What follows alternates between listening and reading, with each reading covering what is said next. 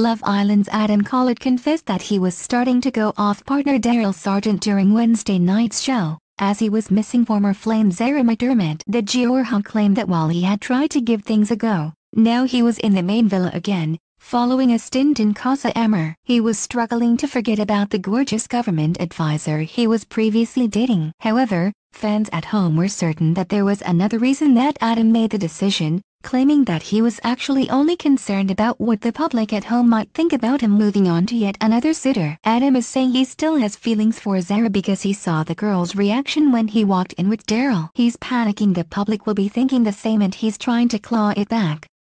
Love Island, one viewer at home theorized, while another added, Adam doesn't miss Zara. He saw the reaction of the girls when he came back, so I pretending for the public, etc. Give it 2 days and all this will be forgotten. Love Island. A third furiously concurred, the only reason Adam is saying he's missing Zara is because in his warped, egotistical and twisted mind it gives him a legitimate excuse to ditch Darylle instead of just saying he's not that into her. Grow a pair. Love Island. However, some other viewers were more pleased about the confession, with one writing, "Yay! I'm so happy Adam still likes Zara.